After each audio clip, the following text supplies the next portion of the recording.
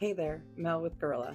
When asked to do this horse trailer conversion, we couldn't say nay, and this trailer had big horseshoes to fill.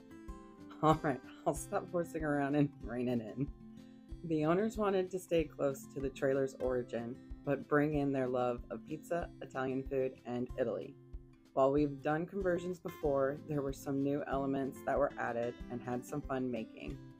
A photo op backdrop with their logo, an aluminum CNC cut logo with epoxy inlay for the flue control, a wood CNC cut backsplash, a custom-made screen door, and two-toned paint as they wanted the trailer to look studly and timeless, kind of looking like it was dressed up for a special event.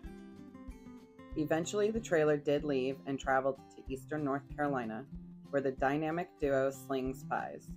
So if you're in that area, you should stop by and say hey.